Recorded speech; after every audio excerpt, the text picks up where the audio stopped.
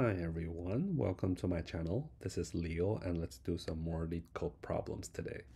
Today's problem is called shortest path to get food. We are standing here at the asterisk in an I by n character grid, and a sharp sign is a food cell. So there might be multiple food cells, but we don't care about it. And O stands for free space, and X is an obstacle. I think this is 0. I'm not sure. So X stands for an obstacle that we cannot cross. We are going to return the minimum length to reach to any food cell. And if it's not possible, we're going to return -1. Let's take a look at an example here. So we're standing here and we're going to get the food, but we don't know where the food is, all right? So we move up, down, left, and right. We go to our neighbors. Now we see 2 obstacles. We cannot go any further. So we go down and we go right. Okay, both are fine. And then we start from here. We go to our neighbors. The up neighbor is an obstacle, so we can go there. The left is where we are from. So it was visited. We cannot go back. And we go right, that's okay. And we go down, that's okay. And here we can go here. The same thing, if we go up, it was an obstacle. And we go left, it was already visited, so we can't go back. We go forward, okay. We go down, oh, we found the food. Okay, so now we can return the food. Oh no, the distance between this original cell and the food. Okay, and also we can go here, use this path to do the same thing. Okay, and here's another example. We cannot go any further. We can only go down, and here we have nowhere to go. In this case, we're going to return -1. Okay, so this is a very simple basic BFS implementation, so I will not address too much about it. I will just give you the implementation of the code. Okay, so first I'm going to record the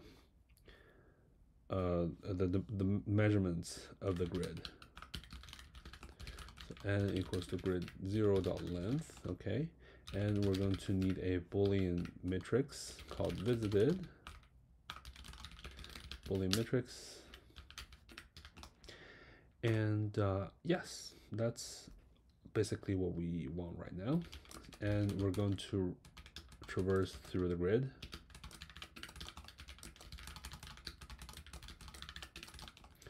If grid ij equals to the asterisk, that means the first element here. So once we know the root of our BFS, we're going to return the BFS. Okay, so we have ij and mn, and we have the grid, we have the visited. Okay, and if it doesn't work, we're going to return -1. Okay, next, the BFS implementation. Private integer BFS in I, in j, in m, in n, character matrix grid, Boolean visited. Oh, where am I? Okay, so first things first, we're going to initialize a queue. Okay, the queue will record, we will store all the coordinates into our grid.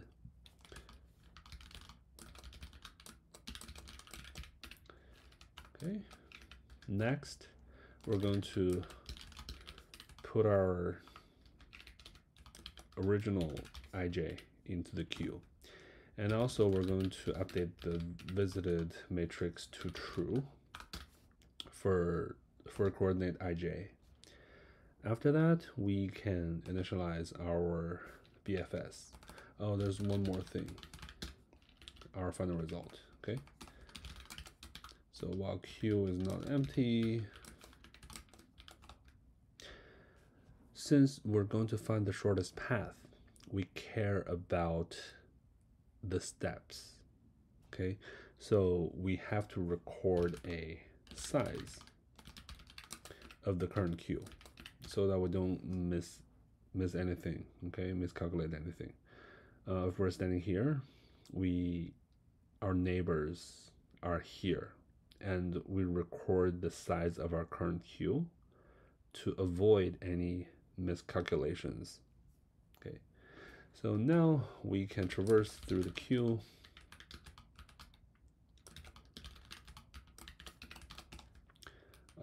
We're going to pull something out, okay? Pull the most recent, pull the thing in our queue, okay? The first element. So x is equal to cur 0, and y is equal to cur 1. So if we reach grid xy, if we have reached one of our food, we're going to return the distance, okay? And if not, we're going to visit all of its neighbors that are available. So for neighbors, new integer matrix, I'm going to say x plus 1y, x minus 1y, xy plus 1, xy minus 1, okay? And the neighbor x is na0. Neighbor y is equal to neighbor 1, okay? So now we have all the coordinates of its neighbors, okay? So we have to select which ones are to be put in our queue. So if nx is less than 0, or nx is larger than or equal to m, or ny less than 0, larger than or equal to n, or nx and y is an obstacle. So we have x. In that case, we don't care about it, okay? We just ignore it and into our next iteration. So now we have some empty cells. Okay, we eliminated the food cell. We eliminated the out of boundary or obstacles. Now we have empty cells if it's unvisited. Okay, so we have to see if it's visited or not. If it's unvisited, we can add it to our queue.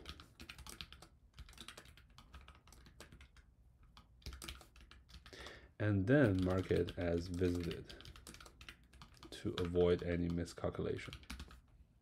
Okay. After each iteration, we can increment the distance. And if we're not returning anything, we're going to return -1. Okay. Let's take a look. Yeah, I think it passes all the test cases here. And let's analyze the complexity. So for time complexity, we're traversing through the whole grid. So it should be n by n. And for space, for n by n, and we're doing this BFS. So BFS is, I think it's constant because we only have at most four neighbors. Okay, so that should be fine. For space complexity, we have the Boolean matrix, which is also n by n. Okay, let's submit it. Yeah, perfect. It passes all the test cases.